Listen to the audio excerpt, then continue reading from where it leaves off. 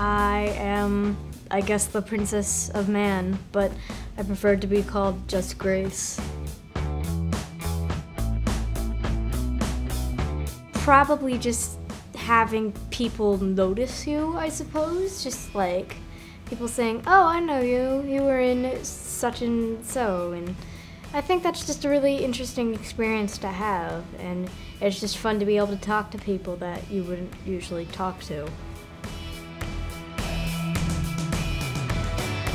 I've met quite a few interesting people on the Isle of Man, some of which more interesting than others.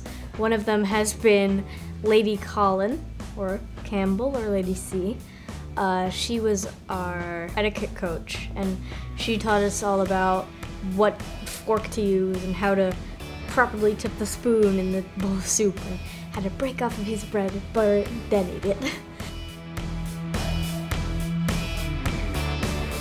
I'm a little uncomfortable wearing all these big dresses, even though I've seen much bigger, fancier outfits in the past.